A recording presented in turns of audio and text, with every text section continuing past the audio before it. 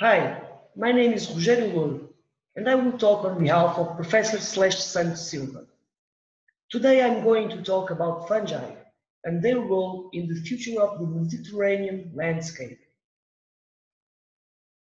As in all ecosystems, Mediterranean forest sustainability is largely ensured by hidden plant partners, the soil-dwelling microorganisms, particularly fungi.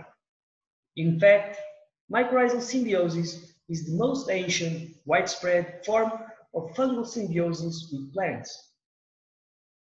These symbiotic associations likely appeared during the initial land colonization by plants and are present in all terrestrial habitats, occurring in over 90% of all known plant families.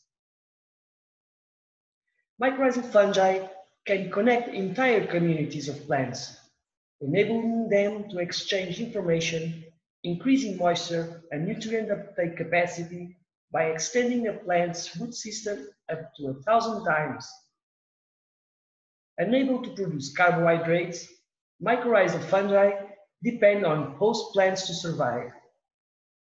In return, the fungi protect the plants from various pathogens and from several environmental stresses like drought, salinity, nutrient deficiency, presence of heavy metals, unsuitable soil pH, resulting in an overall improvement in the fitness of the host plant. In short, fungi are an essential component in all forest ecosystems, even more in Mediterranean ecosystems that are characterized by regular disturbance regimes, such as drought and fire.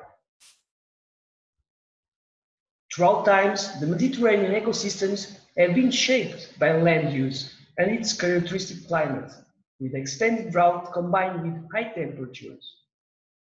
In this harsh environment, the plant-fungi mutualistic associations are fundamental to mitigate the climate effects. Hundreds of microsymbionts thrive in the Mediterranean, ensuring plant survival and ecosystem sustainability.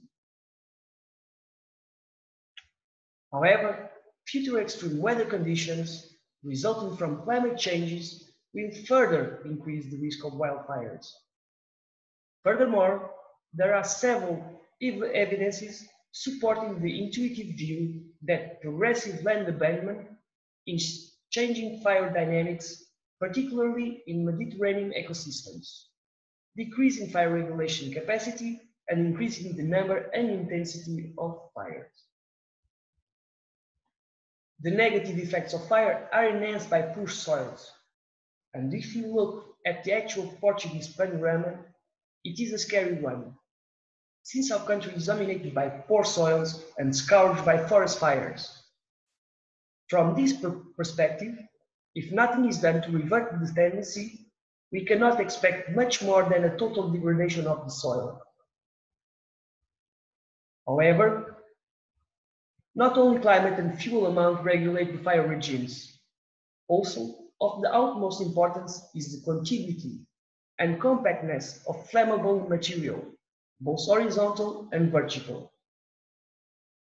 The current solution to minimize wildfires is the total reduction of biomass in these non-farm lands, with the removal of all shrubs and vegetation higher than 20 centimeters.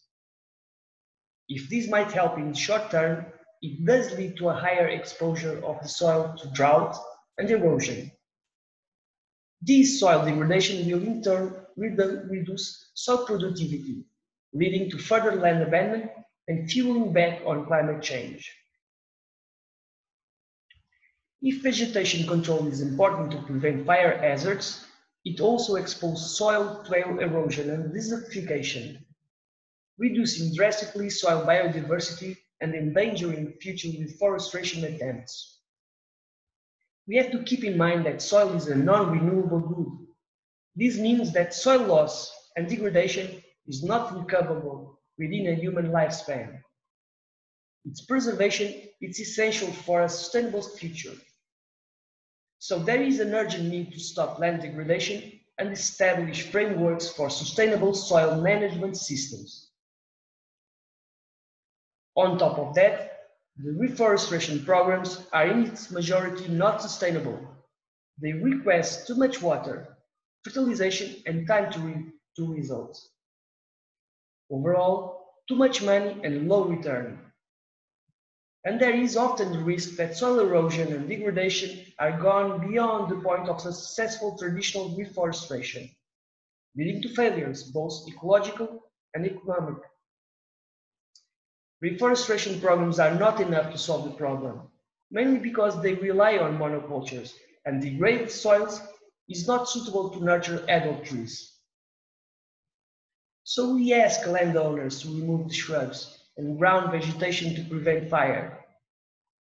But why not asking them to manage the autochthonous shrubs instead of removing it? Make sure that fire contiguity is broken when needed, but do not entirely remove vegetation, thus protecting the soil of further erosion and degradation. Basically, with these thought-provoking questions, we want to put all of us thinking on alternatives. Diversity is the key in biology, and is likely also the key for reaching solutions. For the combined synergy of different strategies, we might reach the aim. So let us go back to our shrubs and their ecological relevance. Why use rock roses to recover damaged soils? Because they are well adapted to the Mediterranean climate, and they host more than 200 mycosymbionts that are capable of spreading and establish a wood wide web connecting all the root systems, including shrubs, trees, and some herbs. Moreover, they are major pollen producer species, enhancing pollinating insect diversity. In short, rock roses are a biodiversity boosting agents. Can we reach a balanced solution? What are the options? As a starting point, reversion of land abandonment is more likely to be achieved when there is a trade-off. In mainland Portugal, the majority of the rural and forest areas are under private ownership. Seems rather intuitive that if an appropriate land management is to be achieved, it implies a return to the landowners.